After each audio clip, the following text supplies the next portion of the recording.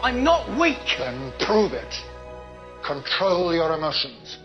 Discipline your mind. Daniel Radcliffe, Emma Watson, and many more mourn the death of Alan Rickman.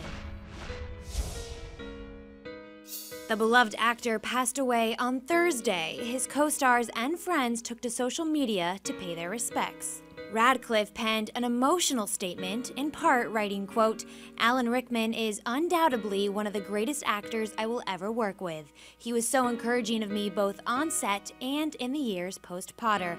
I will carry the lessons he taught me for the rest of my life and career." Emma Watson wrote, "I feel so lucky to have worked and spent time with such a special man and actor. I'll really miss our conversations." J.K. Rowling tweeted, "There are no words to express how shocked and devastated I am to hear of Alan Rickman's death.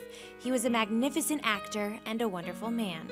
Emma Thompson, who starred in 7 films with Rickman, said, "He was above all things a rare and unique human being, and we shall not see his like again."